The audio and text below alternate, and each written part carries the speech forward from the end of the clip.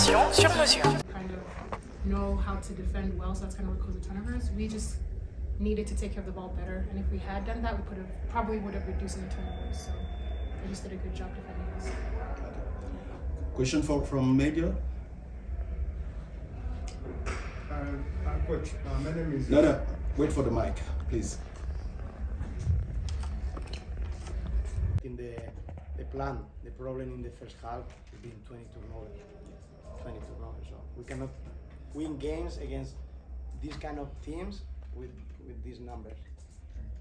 I just remind you, Mali is the runner-up of the last edition of Women Afrobasket, so it's not an easy team to win. Your second question. And then secondly, of course you're going to expect the same from Senegal, the kind of business what I'm talking about, where they are going to put a lot of pressure on the ball. How do you intend to fix that after turning over the ball, especially under pressure? Well, it's something that obviously I'm not going to say how we are going to, but we'll work on it. We have video tonight, we have another morning session tomorrow, and it's an Uganda. Coach, first of all, what are your first thoughts after this game? Well, first of all, congratulations to Mali for the win. We've been talking the last days now. We are facing one team that some months ago they were competing in the World Championship. They won the silver in the last Afrobasket.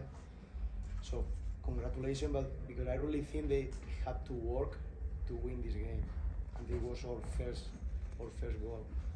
Second of all, I'm extremely proud of the work of the players, because we are here because we deserve it. We proved that Uganda is back in the women's basketball. We can compete against the powerhouse, like in this case, Mali, and we did an amazing job offensively and defensively. The girls follow the rules 40 minutes.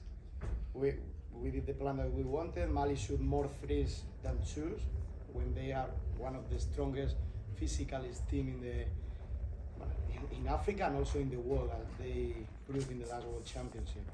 But obviously, we don't have a long rotation. All turnovers kill ourselves. No? We went over 30, 35 turnovers and many easy points, many easy 1-on-0 situation for them.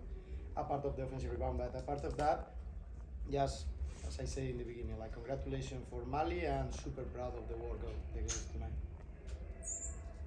Okay, Melissa, regarding the turnover. Kind of know how to defend well, so that's kind of what caused the turnovers. We just needed to take care of the ball better, and if we had done that, we probably would have reduced the turnovers. So they just did a good job defending us. Question from media. Coach, my name is... No, wait for the mic, please. In the plan, the problem in the first half has been 20 turnovers. So we cannot win games against these kind of teams with these numbers. I just remind you, Mali is the runner-up of the last edition of Women Afrobasket, so it's not an easy team to win.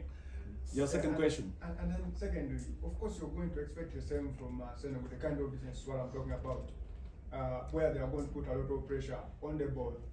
How do you intend to fix that after turning over the ball, especially under pressure?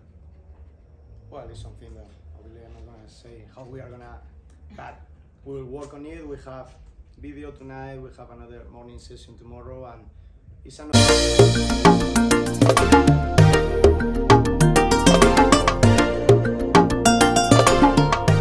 Dakar 24 Info, l'information sur mesure.